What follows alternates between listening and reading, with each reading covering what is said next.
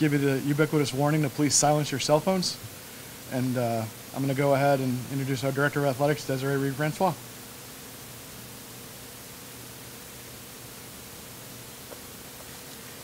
Thank you, and good morning. First of all, thank you very much for our board chair, Michael Williams, for driving down from Kansas City to be here. I appreciate you very much, and your support means so much, so thank you. Baseball is an important part of our state, our conference, and our community. When we started this search, we listened to input, and we reviewed metrics and analytics in developing our candidate profile. Accordingly, we sought a leader with character, competence, determination, and energy to lead Mizzou baseball back to national prominence. We wanted someone that would develop the absolute best in our young men, both on the field and off. We wanted a tireless and methodical recruiter with the passion and energy to bring our baseball community back together. I want to say a couple of thank yous. First, to our Associate Athletic Director, Nick Grunenwald, a former Division I baseball player at Louisiana Tech. He loves when I say this too. Former Mr. Baseball from the state of Wisconsin. He's going to turn like 3 shades of red right now, I know it. Our Associate Athletic Director, Blair DeBoard, who was also a Division I baseball player at Kansas State. He actually doesn't mind when I say the fact that he made it to a super regional as a catcher. I won't talk about the last play of the game, but anyway, I digress. That did not get them to the College World Series, but anyway, I'll let that one go. I'm just kidding, Blair.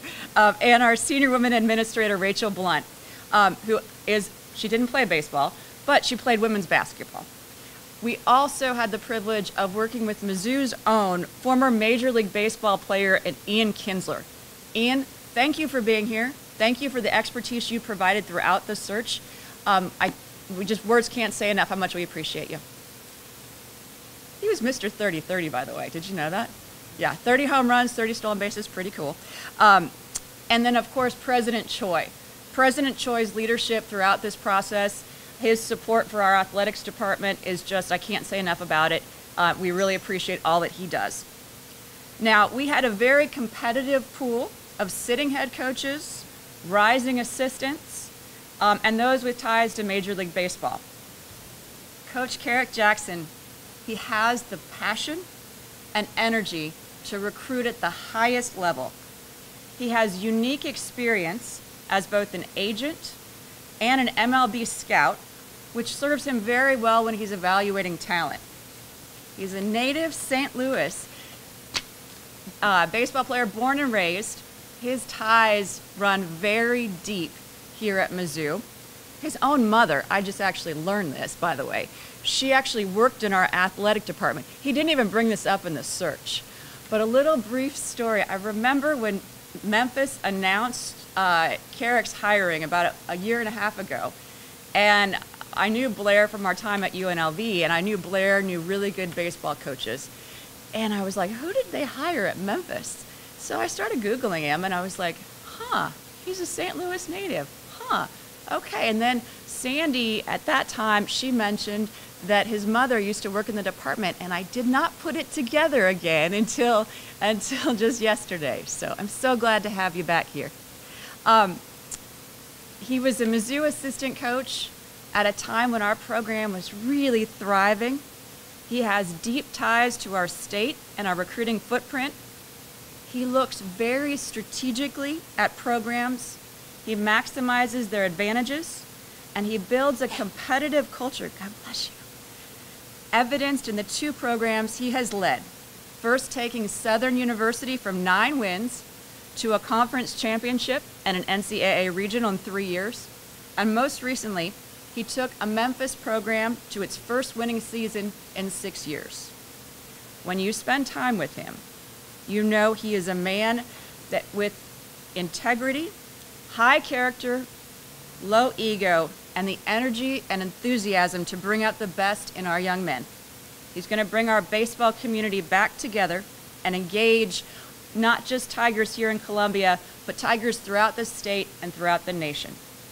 Talia, Zion, and Laz, we are so enthused to have you in Columbia. We can't wait to get you guys here. You go to swim camp in a few hours, don't you?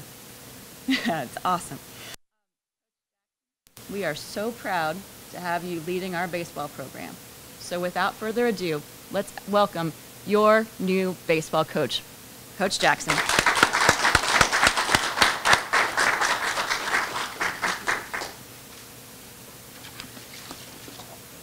Whew. God is great. It's not very often that you can stand and say, goal accomplished.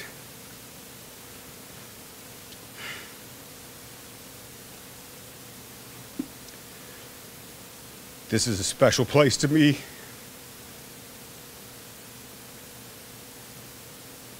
And to be blessed with this opportunity to lead this program, you don't know how much it means. People have been asking me the last couple days, has it hit you yet? Guess what? It just hit me. I want to thank Desiree, Nick, Rachel, Blair, Michael for giving me this opportunity. I want to thank Laird for giving me the opportunity at Memphis, which ultimately led to me being able to be in this space. All those that have supported me along the way in my career, players, coaches that have had impact on me throughout my life, but more importantly, my family. Couldn't do it without them. Wouldn't be here if it wasn't for them. I've taken them all over the place in very short periods of times. We've had a bunch of moves, and they've been with me and supported me every step of the way. So without them, couldn't have done this, and wouldn't be in this position. I'm ready. I'm ready for this program to get back to national prominence. I'm ready for this program to have a culture and an identity that is second to none. I'm ready to make sure that we put ourselves in a position where we make our alums proud, we make our fans proud, and they understand what being a Missouri Tiger, and specifically a Missouri baseball Tiger, means, and they wear that proudly. We're going to do great things here. I'm not going to put a timetable on it because all good things take time, and we will do it in the time frame that is necessary for us to be successful. But I assure you, we will be successful. We will be competitive in the SEC. We will return to regional play, and we'll all be done with the idea of ultimately getting to Omaha. And that's the ultimate goal. When you are in this position, when you're at this level, if you're not trying to win a championship at the national level and play at the highest level, you need to go do something else. And we don't have any reasons why we can't do that.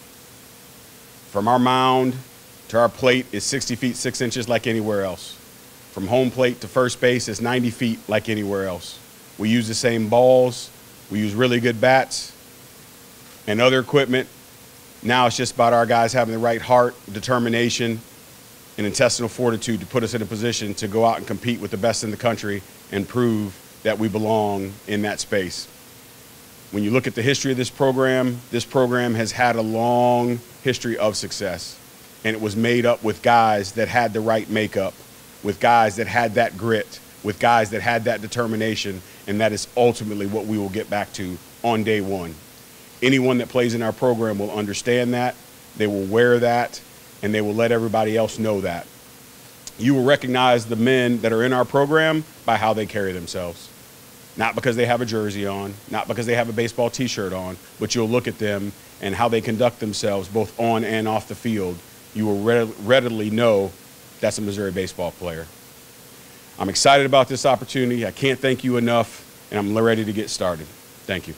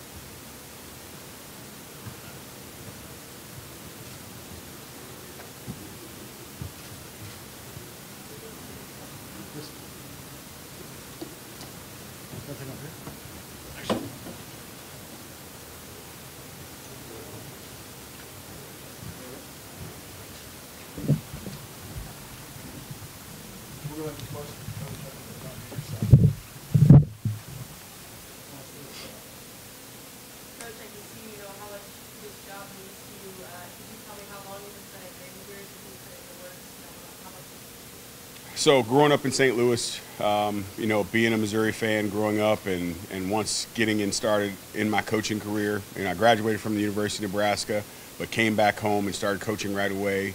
As soon as I started coaching, I started working camps here. And when you grow up a Mizzou fan and, as a player, you don't think you're ever going to coach because you think you're going to play forever.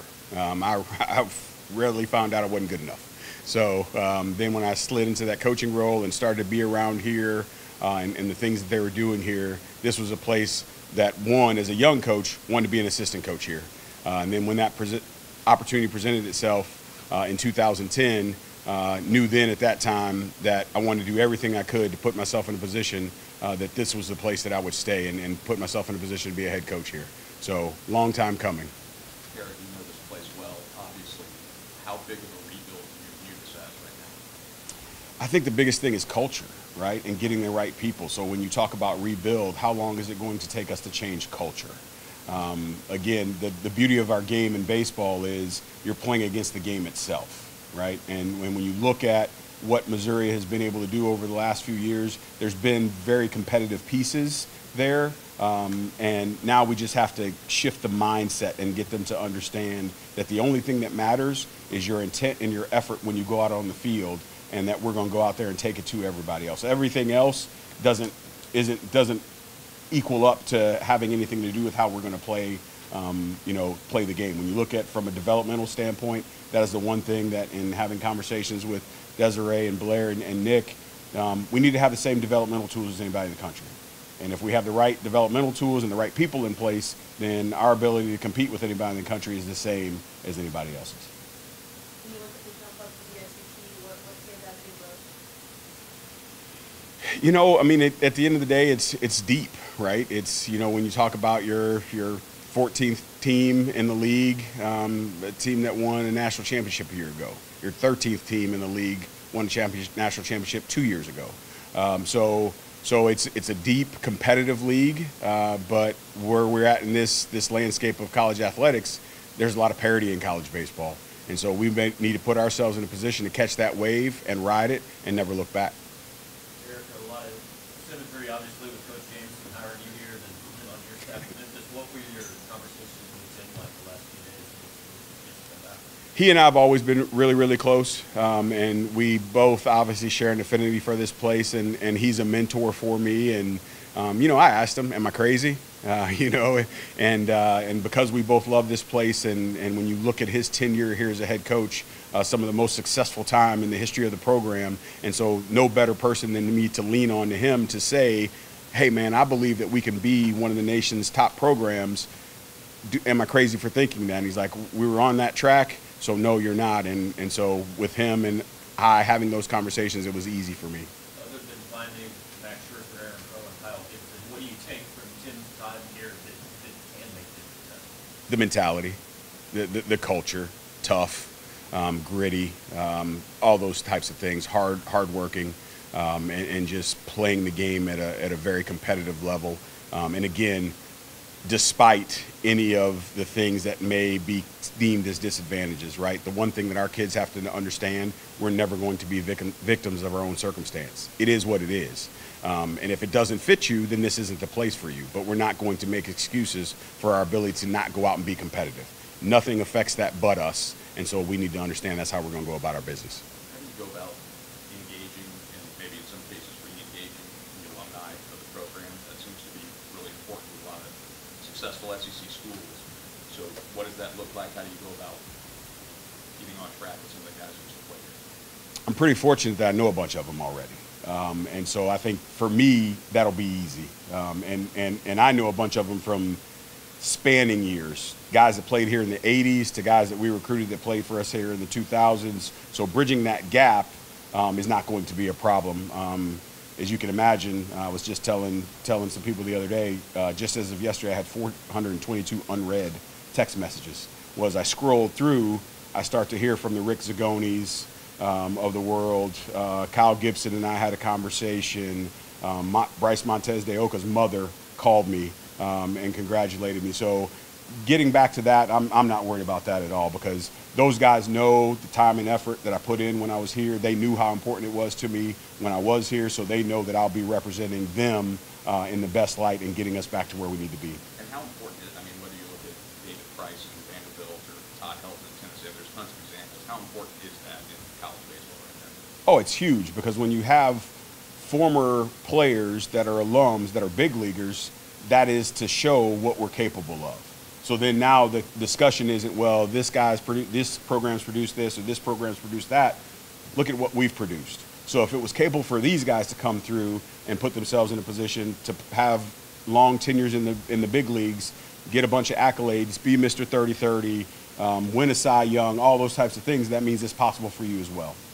Kerrick, when you interviewed, discussions you had, how much was there on facilities? Is there a vision? Is that a concern for you? Is something you can use long term, short term? You discuss it, but it doesn't matter for me personally. Again, if you were telling me that we were playing on a field that had different dimensions than everybody else, well, wait a minute now, we're not on a level playing field. But when we have the same things at the basic core that everybody else has, then that's all that matters. Would we like to have some different things? Yes, we would. But again, as I told you, we just mentioned, teams 14 and 13 in our league who have everything are teams 13 and 14 in our league. So you're the first black head coach in the third one in top five. What does that mean to you personally? Special. Again, you're talking about, unfortunately, we're in 2023 talking about breaking glass ceilings when it comes to those types of things. Hopefully, as I stated last year, hopefully we get ourselves in a position where that's not such a big deal. But what I do understand is I understand the magnitude of it, specifically in the landscape that we're in when we talk about the lack of black players in the game at the major league levels and at the youth levels. So hopefully this puts us in a position where people understand what is capable when you go about your business the right way, and we start to rejuvenate that interest, and we create more opportunities for coaches and players coming along. Coach, what would you like to call your wife, talk to your family, and say, Mizzou's calling? So I'll give you the story about with our boys. With my wife, keep in mind, we just moved. And so she got text messages from people and that there was a change, and she knows how I feel about this place. We were married here, not here, but when we got married, we were living here. Both of our boys were born here. Matter of fact, Zion, my oldest, she went into labor in 2011 in the Big 12 championship in the first inning, and we got walked off, unfortunately. But I go to the car, hey, I'm probably ride back with the team. She's like, no, you're gonna ride back with us. So this place is very, very special. So for her, it was an understanding of what it was. For our boys, you know, they had some games, and I'm driving back in the car with them, and we having conversations. They had a sleepover, and I talked to them about, hey, what'd you do at your sleepover? Well, we had some friends. What'd you guys do? I had some conversations.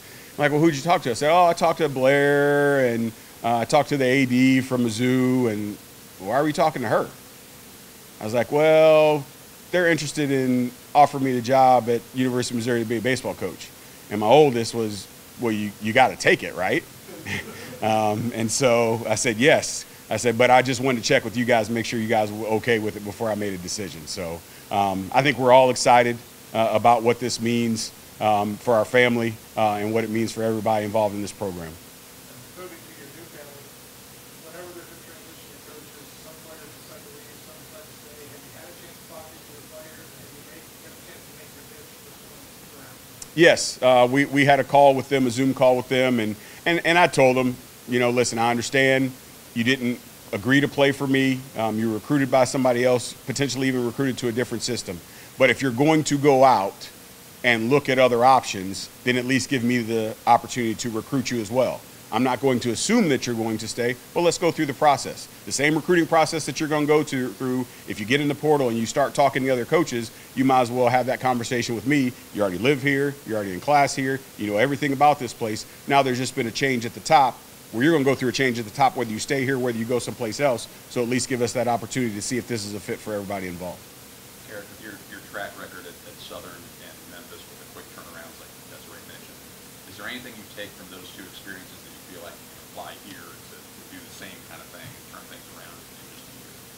really, really stress the importance to our guys' culture, that we have to have the mentality that we're going to go out and there are no excuses, right? Because at the end of the day, what these kids don't understand, and we do all understand as adults, nobody cares why you don't get something done. Either you get it done or you don't, and the reasons why you do or you don't doesn't really matter. If we don't get it done, well then let's figure out why we didn't so we can fix that process. So from day one, I want our guys to understand, no excuses.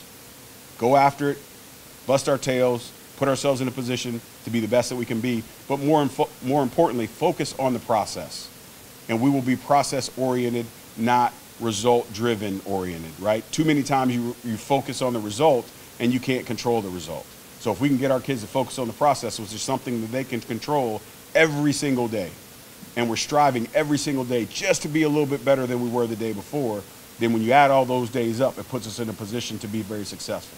And when you talk about this league and how we're going to be tested in this league and conference specifically, if you're going out there and grinding it and putting yourself in competitive environments and having success as we define success, then you know that we can go out and put ourselves in a position to make that trip to Omaha.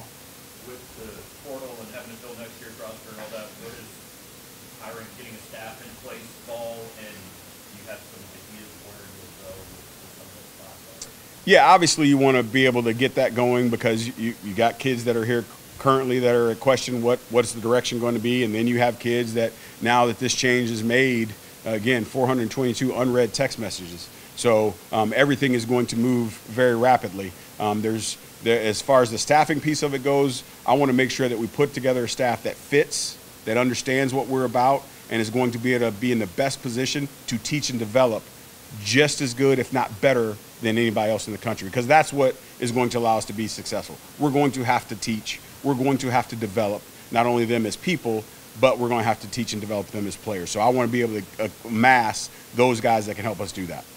Yes, I sort of mentioned your background earlier, just on baseball and the 80s and front office side. How is that affected coaching career?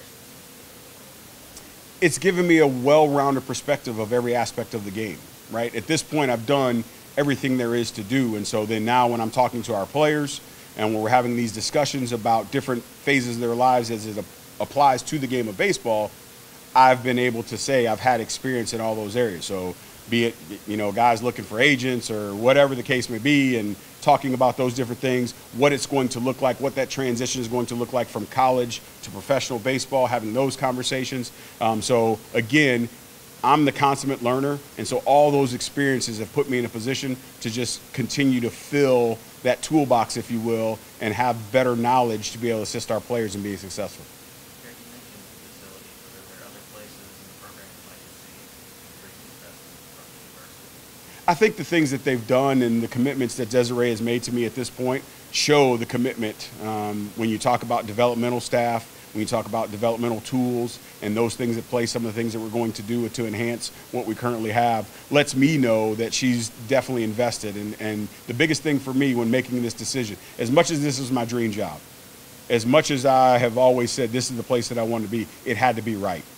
And I told my wife I was comfortable. If it wasn't the right fit, then it wasn't the right fit. We'd stay at Memphis and we were perfectly fine there. But being able to spend some time with Desiree, obviously I know Blair.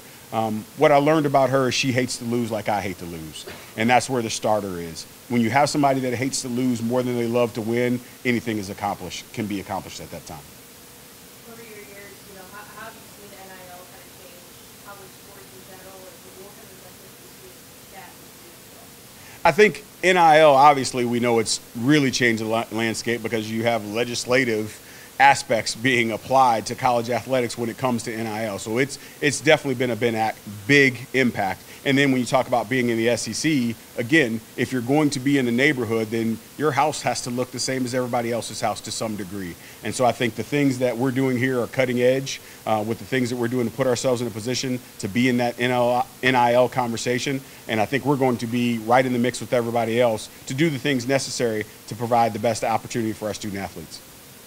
There might be a little bit of maybe passion, enthusiasm gap amongst the fans. Maybe compared to some people. Is there things you can do before next spring? Maybe bring a little bit of that? It started today. today. If they don't understand the passion and pride that I have in this place, and they don't feed off of that, well, then I just have to continue to build that, right? You got Ian here and other people here. And we have an alumni base that is going to be readily accessible and show their passion and desire for this place to be successful. And so I think it's that community outreach and making sure that, again, we send our players out, we're out in the community, people understand. And I think what people like, they like change, and they like change that has a positive direction.